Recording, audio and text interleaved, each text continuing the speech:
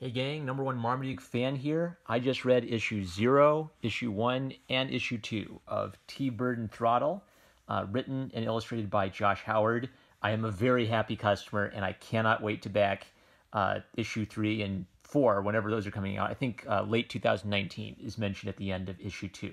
It's a big, beautiful book with no ads from How Rad Comics. Golly gee willikers, how should I review this? The thing is, what this most reminds me of is The Incredibles, but its own thing.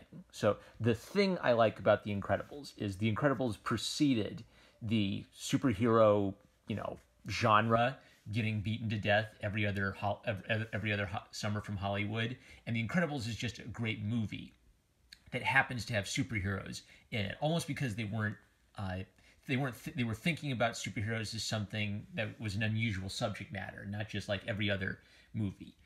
It also, I don't want to label Josh Howard as a conservative because I don't know that much about his politics, but what I will say is it touches on politics by giving a fresh perspective to things in a pretty subtle way. Now I say pretty subtle because he will actually mention things like he doesn't call anybody like a social justice warrior or triggered millennials, am I right? So that's why I say he's kind of subtle. But he is bringing in some deliberate 21st century politics into it in such a way that is appropriate for his theme in a really meaningful way. So this touches on things like the replacement of old superheroes with new superheroes, calling old superheroes fascists, calling everything sexist and I don't know, misogynist without evidence. And the point of this story is really it's kind of the balance of due process and like the importance of not trying someone in the court of public opinion. So T-Bird is kind of a classic, big, brawny superhero. He used to love doing superheroics and fighting evil, and something bad has happened. And I'm getting some pretty strong hints about the something bad that happened, but it hasn't been like definitively said yet. Howard does a really good job of giving you clues as to what happened so you can piece things together while leaving some things in the dark, leaving some things in the future for later for you to piece together. And pretty much T-Bird has now been tarnished as like a horrible sexist, misogynist, racist.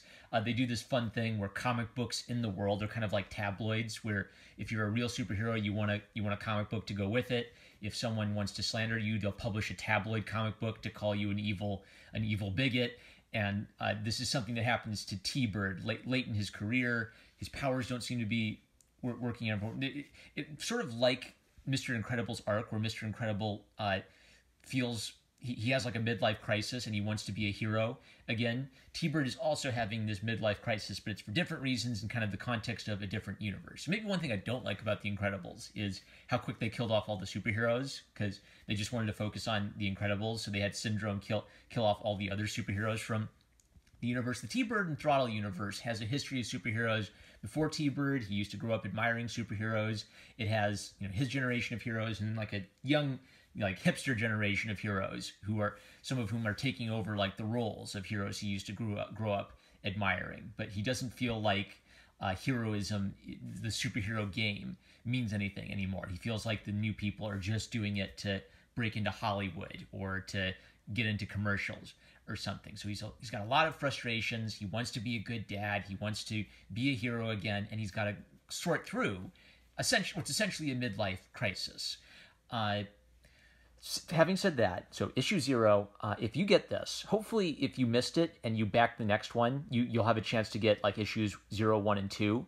I actually think you should read issue 0 after reading issue 2, because it does seem to spoil or hint at some things in the bigger universe. Like there is an accident, which T-Bird says it was an accident. He regrets it. It doesn't, but he's accused of murder. But it looks like it was a case of it wasn't murder. It was an accident. Some of the details of that are still being like hinted at, but not revealed yet. So I don't want to. It's so good. I actually want to keep you from getting spoiled too much, except for maybe like minor spoilers. So this is what I would consider a minor spoilers. The mystery of what the circumstances were, what exactly did T-Bird do that he regrets? Did he murder someone or was it an accident? Some of that is hinted at in issue 0 in such a way it would just kind of spoil a surprise in issue 1. But even in issue 0, even as he's revealing things that are built on in issue 1 and 2, Howard generally does a really good job of not like revealing things you shouldn't know yet.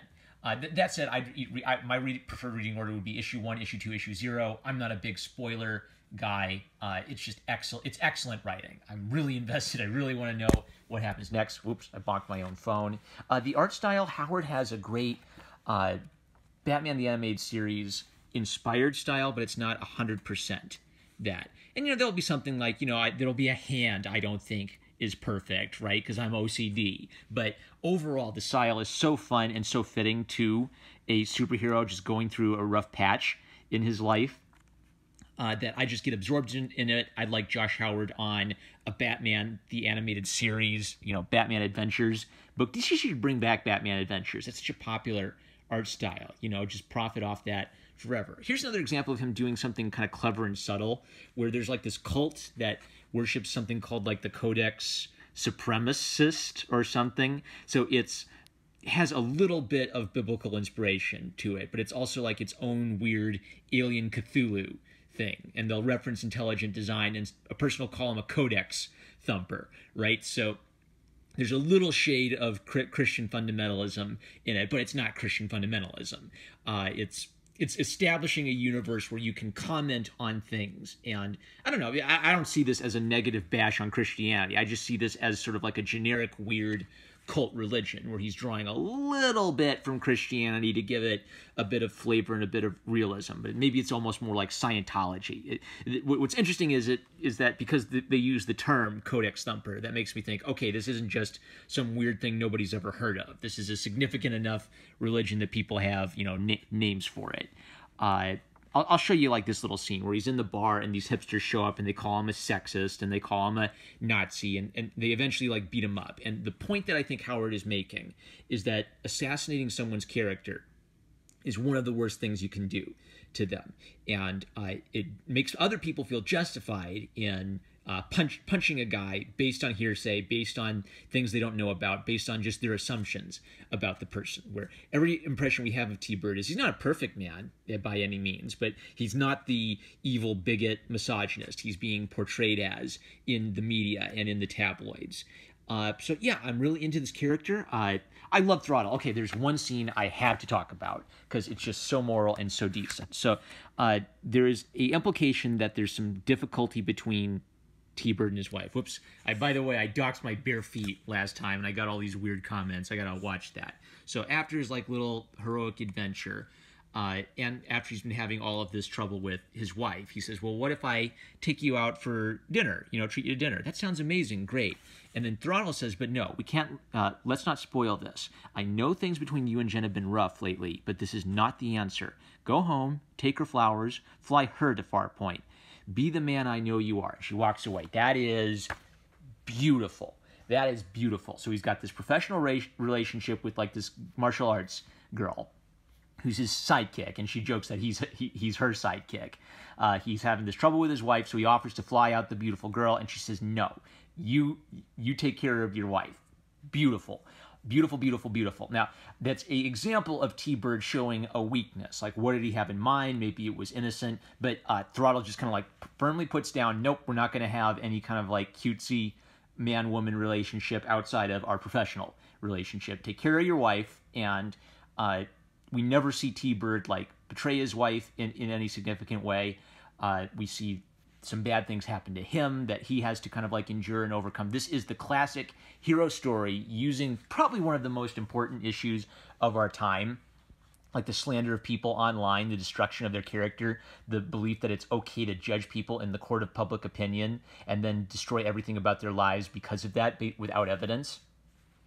But then not making this a lecturing, I hate millennials these days kind of a story. It's just using it as an element in the story of T-Bird's heroic journey, where the question is he going to, succumb to this darkness? Is he going to overcome these challenges and become the hero he was meant to be again? I love that he's a dad and he's really concerned about his daughter and he loves his daughter and he just wants to do right by his daughter, but he also has to balance this with wanting to be a hero and provide for her and stand up for his good name in the court of public opinion, and this means he's being pulled in multiple directions. I love Throttle. This is perfect. I am such a happy customer. I will link to Josh Howard's. The Indiegogo's over, so you can check out the project, learn more about the project. I will link to his Twitter. Follow this guy. Back the next book when you get a chance. You will not regret it. You will be a happy customer of Josh Howard. And DC, give me a Batman series written and drawn by Josh Howard. Make it happen. I'm number one Marmaduke fan. I love you guys. Like, comment, subscribe. Click the bell to receive notifications. Links in the description. Catch you later.